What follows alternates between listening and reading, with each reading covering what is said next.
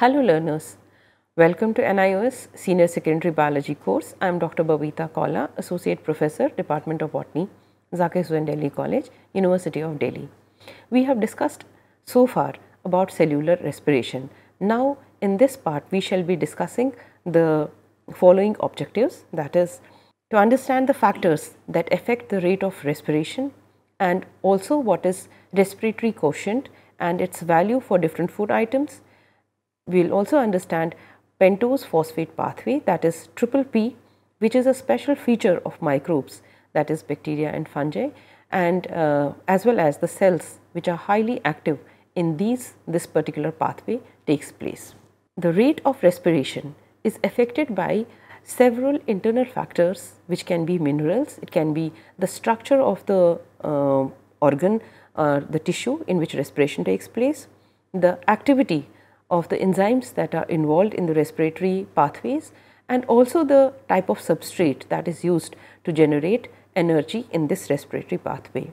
The external factors include, as you all know, external factors are like water, temperature, air, and of course in air it is essentially oxygen. And the type of substrate that is utilized also gives us an idea how efficient the substrate is in terms of releasing energy. So this is calculated by respiratory quotient. So what is respiratory quotient? It is the volume of carbon dioxide evolved to the volume of oxygen consumed. Now the volume of carbon dioxide evolved essentially means respiration, and the volume of oxygen consumed essentially means photosynthesis. So this value has been calculated for different substrates. For carbohydrates this RQ is 1, and for proteins it is less than 1. And proteins which are pulses, seeds which are like rich in proteins, their respiratory quotient is less than 1. For fats the respiratory quotient is more than 1.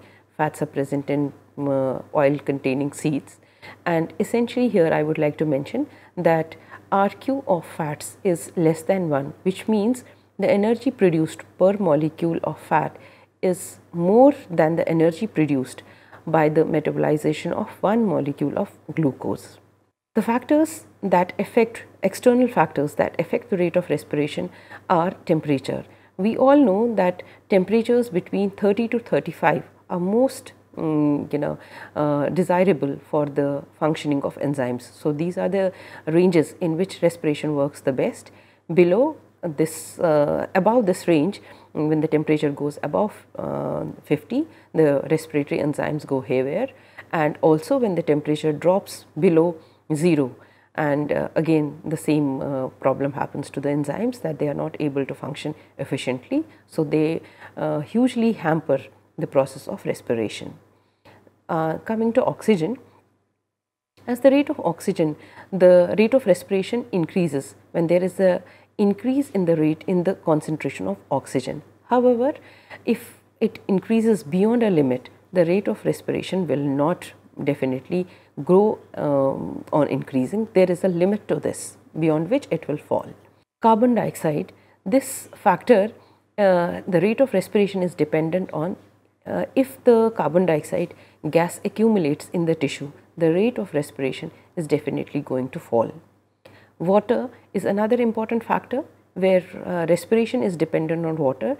If the protoplasm, which mostly contains water content in it, if the content of water falls in the protoplasm, the rate of respiration is going to fall. This has an advantage. We are able to store the seeds for a long time. The reason is that they have a very low moisture content.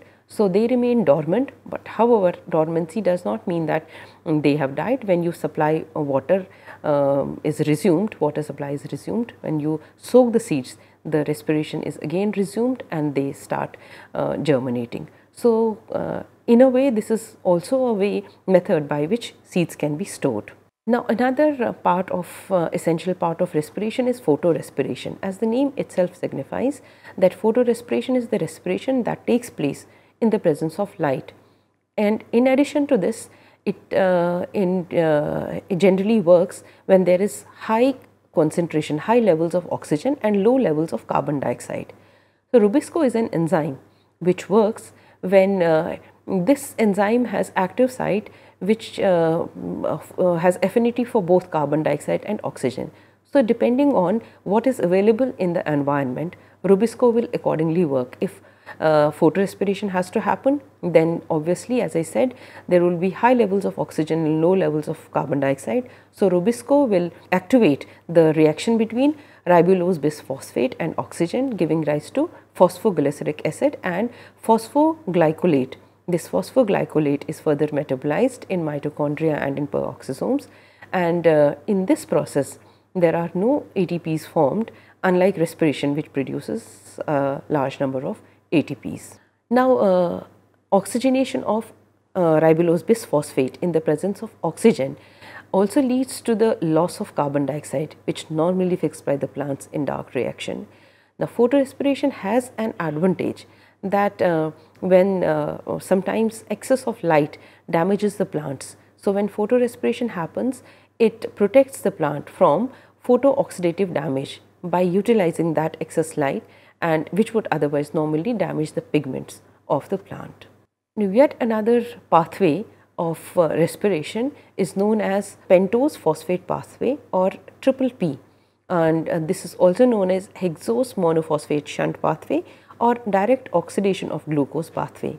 In this pathway, the site of respiratory pathway is cytosol. It does not require any electron transport chain or mitochondria. This is the most efficient respiratory pathway. In this pathway, pentose phosphate pathway, it almost parallels glycolysis and it generates NADPH and pentoses, as well as it generates ribose 5-phosphate, and this ribose 5-phosphate is a precursor for the synthesis of nucleotides, and you know nucleotides are so essential for the living beings. They are the ones which are the carriers of hereditary material. So, the precursors for their synthesis are provided by this as a byproduct of this particular pathway. Now, to sum up this part, I can say, learners, that we have discussed in this particular part the factors that are affecting rate of respiration. We have discussed what is respiratory quotient, we have discussed photorespiration and pentose phosphate pathway, and of course, yes, you all will agree that we have understood that respiration is dependent on various factors, and these factors are the ones that control the rate of respiration depending on whatever is operative at that particular time. The amount of energy released in respiration is dependent on the substrate. What does that mean? That means the substance that we eat. If we are eating fats, we are bound to have more energy compared to non-fatty foods. And as I already mentioned, that in pentose phosphate pathway, which is the most efficient respiratory pathway, in addition to NADPH, it releases precursors for the synthesis of nucleotides. Thank you.